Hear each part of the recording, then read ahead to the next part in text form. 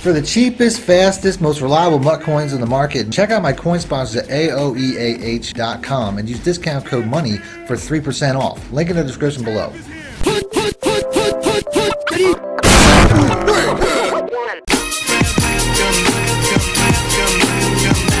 Welcome back, Money Team. This is Mad Money Shot. Sniff of the Mad Cheese as always. Got an offense for you guys today out of my Raiders offensive ebook that I just put out about 2 weeks ago. I'm still putting out a lot of content for it. I've only got 2 ebooks out on offense. I got the Niners and the Raiders. I really don't know which one's my favorite because, to be honest with you, they both have their fair share of very glitchy plays, including the scheme I'm going to show you guys today. Formation itself is the wing flex close. In this video, I'm going to show you guys a full breakdown of this offense, all the best run plays and pass plays in this formation. There's probably close to 10 plays in total.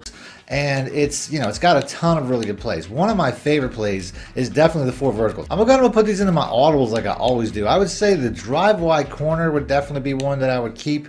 The 4 verticals, which is a play I'm going to start off with, that's definitely one that I would have as well. And then the last pass play would probably be the smash. That's going to be one of the better ones. But we're definitely going to start off with the 4 verticals. So let's pick that first. On the defensive side, we're going to start off with cover 2 zone like we typically do and work our way back through the zone coverages. As always, this video is brought to you by my coin sponsors at AOEAH.com. If you guys want to get your MUT team up and support this channel at the same time, all you have to do is click the link in the description and check them out. Make sure you use code MONEY to get 3% off what's already the cheapest coins on the market. With this play, you can really make a couple of different motions. You can, on every play, you can either motion out this guy here, which I typically don't do. I typically motion out the receiver side because there's more explosive players on that side.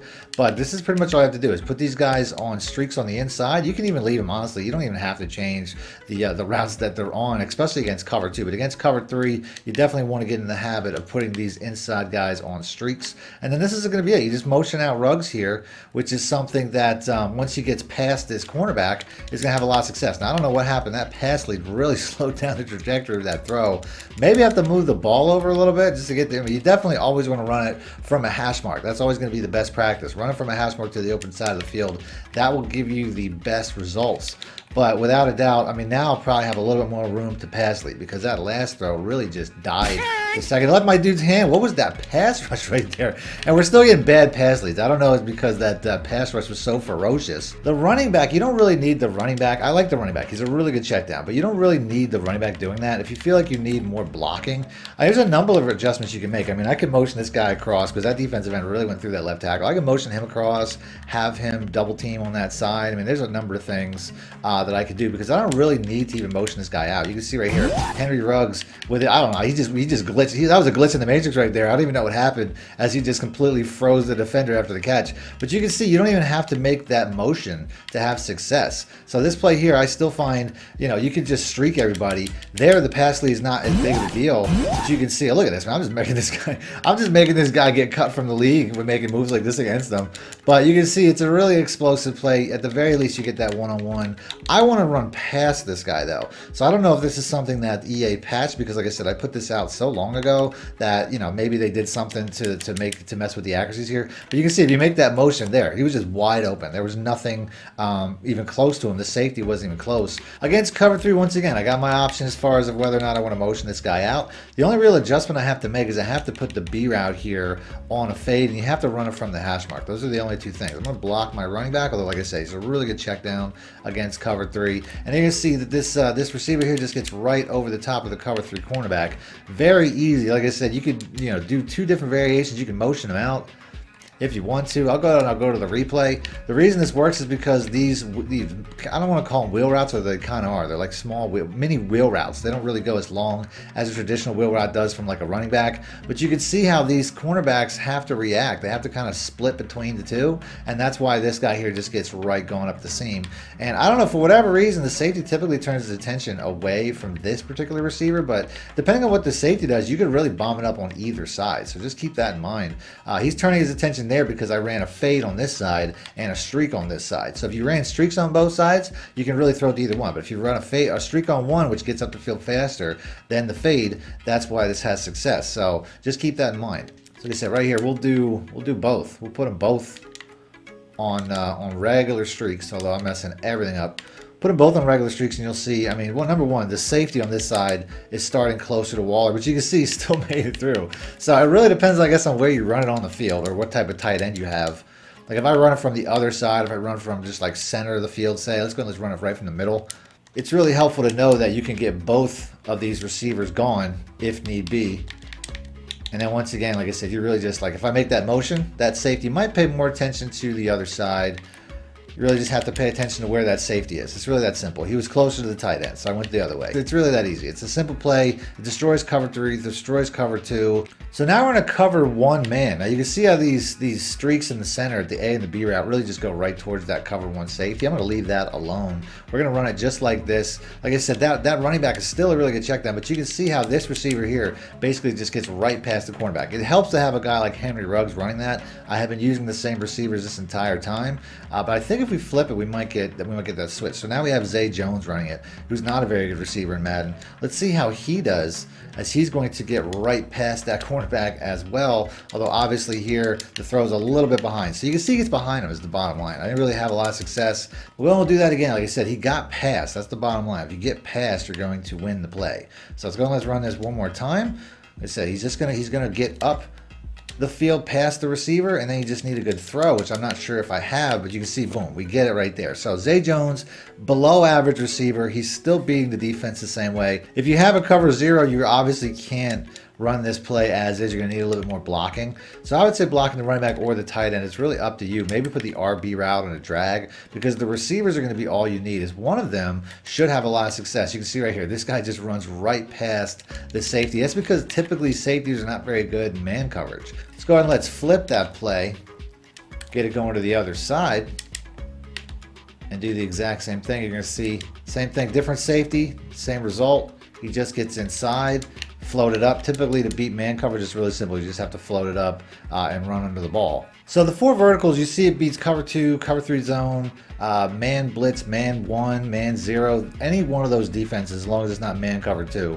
So that play right there beats just about every single defense in the game. Cover 6, cover 9, things like that. You know, different coverages typically have a cover 2 side on it, so you can attack that. The only thing we really didn't show anything for was cover 4. So we have a couple of plays that can have a lot of success against cover 4. The drive wide corner and the smash both can work. So we put both of them in our audibles. Let's pick the drive wide corner. We're just going to basically show both on this next play. And then we're going to go with the cover 4 drop contain, which is probably the most popular cover 4. So for this play against cover 4, you really have multiple looks here. The smash will work against cover 4 and the drive wide corner will work against cover 4. All you have to do is streak the route next to the corner route. So in this play, we just streak the X route. On the original play, we just streak the RB route. We're going to be attacking the corner route pretty much every time, which is going to be a big cover 4 play. As you can see right here, we can just basically get outside of that, because those outside safeties just don't react very well. So you really have 2 plays, and the reason I bring that up is because the user typically is going to be a bigger issue than the actual zone coverage of the defense. So if you want to go to the other side, if you see your user cheating to one side or the other, you basically can just attack the other side. You don't have to make really any adjustments other than choosing another play. And this is going to be the same pretty much any zone coverage. Now the A route's a really good man beater as well. This particular play is probably more loaded with man beaters, but I just wanted to show how against just about any defense you can do this. So we'll go ahead and we'll do that. We're going to back out and switch to random. So now we're in random. We don't even have to know what the defense is. We can basically attack both sides of the field. This is looking like it's definitely a cover 2. Maybe it was a cover 4 quarters. I'm not really sure, but it's going to be the same read. These 2 routes are going to beat just about every defense.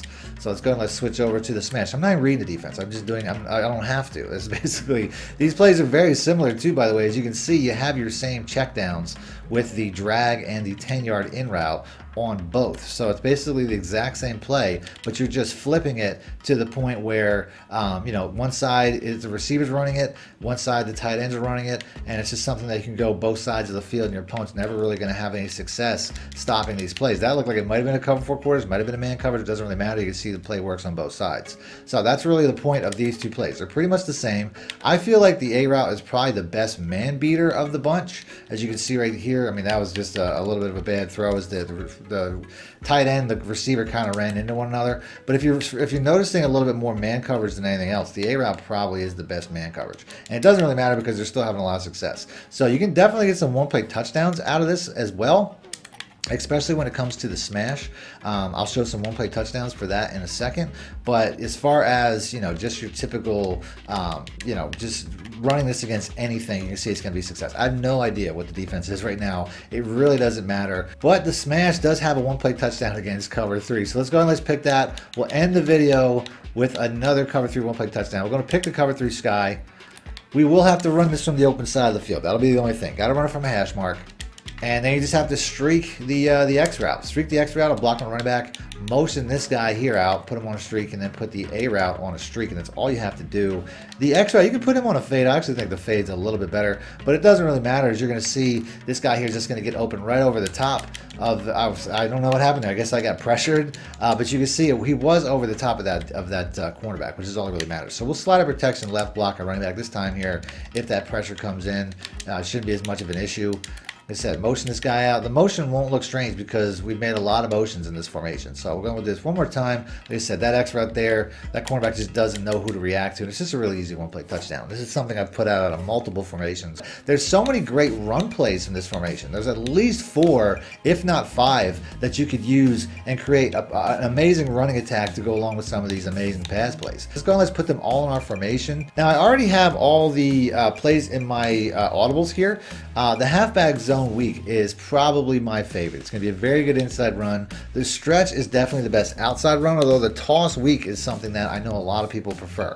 So there's a lot of really good run plays, inside or out. And then you also have a jet sweep. So make sure you have your fastest receiver in this particular spot. So make sure your fastest guy's here because he's going to get the ball quite a bit. So this is the 4 plays. Like I said, I will start off. It doesn't really matter what play I start off with because I'm going to be going through all of them and telling you guys what reads to look for. But I would say if I'm going to run a 5-play run scheme, the halfback dive obviously is just a good up the gut run. So if you're looking at something, you know, we're gonna go random 4-3, although I'm not sure how many 4-3 formations they have. Yeah, they have more 4-3 formations, so we'll go random 4-3 here. The dive is not a play I'm really gonna highlight. It's just essentially, you know, you just want something so if there's nothing covering the center. I mean, I could run it right here and just get a couple of yards. This is definitely not one of the better run plays, but you want to have it in your audibles from time to time. So the better run plays, without a doubt, right here, right off the bat, looks like we're getting a double safety blitz. This would be a perfect opportunity for either the toss or the jet sweep because basically once those guys shoot in, I have a pretty good chance of being gone by the time that they make it either to the blocks or just, you know, that's going to be the best way. Try to go around that blitz would be the best way to do it. I don't really have a ton of speed in this backfield with Jacobs, who's a good running back, but he's not really that fast. So I don't know if I'll get a ton of explosive run plays in this video, but the faster your running back, the better. So, like I said, my favorite play, definitely going to be the zone weak. This is definitely a good opportunity for that. As you can see, anytime that defensive end is out wide like that, away from the defensive tackle, that's a perfect opportunity to run this play. You can also motion over one of these tight ends and kind of create like a bunch look. Obviously, if you bring the box safety down, it's a little bit of a deterrent. So I know a lot of people will say just run it as is because that box safety being back is going to be helpful. It's going to just create more, you know, get more yards before that safety comes into the box. But it's something you can do against pretty much any one of these run plays. So let's go and let's run this real quick. But I cannot see. I'm legally blind. As you can see, I mean, there, I could just take it out wide. I didn't really like the way the bunch looked. But typically, you're going to want to make that read first. You're going to make the inside run read first and then run it outside. So here we go. Like I said, you want to have that dive because this is definitely a dive look. You can see they don't have anybody covering the center. So, you know, you can get that effect as well. If you see, you know, right here, we have the zone weak. You can just flip the zone weak and you're pretty much running right in the same area as that dive, but you can see it just doesn't block the same. So that is the exact same defense. We get a very different result. So that's something that, you know, you want to keep the zone weak because to me the block is just a little bit different. Keep the zone weak for this type of look right here. You have that defensive end, he's out really far. You have your defensive tackle, you have your spacing right there. We're just going to go right for that. And I'll make my motion. I'll bring this guy across. You can make a lot of good passing plays out of this type of offense because you basically have a bunch cluster there, but it also really helps when it comes to the run plays. You can see we're just going to have a lot of success getting inside that hole there. So if you're going to run a zone weak, you know, that's typically just looking for gaps. But if you're going to see something like this, looks like it's probably a cover 3. You could easily switch over to any one of these plays. The toss sweep, the stretch, or the jet sweep will all have success best against cover 3 and cover 4 defenses. So let's go and let's pick the jet or the stretch. We can do any number of things. We can run it behind the receivers. We can run it behind the tight ends. It really doesn't matter. As you can see, the cornerbacks just typically take themselves out of the play. I could easily switch right over to the toss. You know, and once again, you can make this motion across. You can try to give yourself a blocking advantage. You can even motion out the receivers like you would typically with some of the pass plays that I'll probably be showing in the next video. But you can see, I mean, this is just a really good blocking scheme to get yourself a lot of success to the outside against those type of defenses where the defenders pull back. So let's go with the jet sweep. Like I said, just to show you guys, it's the exact same setup. Once again, the cornerbacks pull themselves back, although this time we have our fastest player on the field, which is Henry Ruggs, carrying the ball. To me, the toss play might be back. It might be, you know, some of the toss plays in years past were not very good, but these pulling blockers just do a lot better job of picking people up, as you can see right there. I mean, it's just the way the blocking sets up in Madden 22. If they get a piece, for some reason, they just really slow down the defenders. So we'll go and we'll do that again. Stretch plays are a little bit different. I don't find the stretch plays work as well because I feel like they have to get on their blocks a little bit better. But you can see we're still having success. So all I'm really doing is I'm flipping to the wide receiver side. I don't know why I prefer to run it to the wide receiver side. I just do. But you can see all these run plays are going to be successful. And then last but not least, once again, the jet sweep. You're going to see all I have to do is get outside because this cornerback here, he immediately runs back even though there's no defenders in his way, and I can just basically get around and get to the edge. And I'm picking up an average of probably 10 plus with all 3 of these run plays, making it a very successful run scheme. The jet sweep is the 4th play here because it's not something you should run all the time, but it's a good play to mix in for sure. We're going to run the toss one more time, make that motion. You can see this guy actually, he went away from the play, so that can actually help me out even more. And then you can see here, this is a huge hole. I don't know if I have enough speed to get going. This would be a perfect way to end the video, and we will with a touchdown on the toss against the blitz. So that's definitely something to remember. If somebody's blitzing you heavy for man blitz, you can definitely hit them with that toss play. But without a doubt, there's some really great plays to be had here. This is your most consistent inside halfback zone week.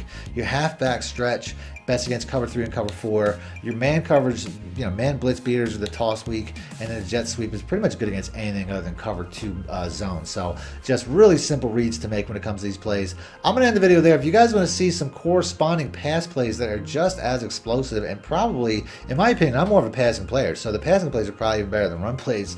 If you guys want to see more plays out of this formation or a full breakdown of this offense, hit the like button, let me know in the comment section. Other than that, thanks for watching, man. It out. Need more help or just want to show your support? Then head over to my Patreon and join my team, where you can get exclusive content like ebooks and bonus plays, as well as early access to my vids and more. Link in the description below. Thank you.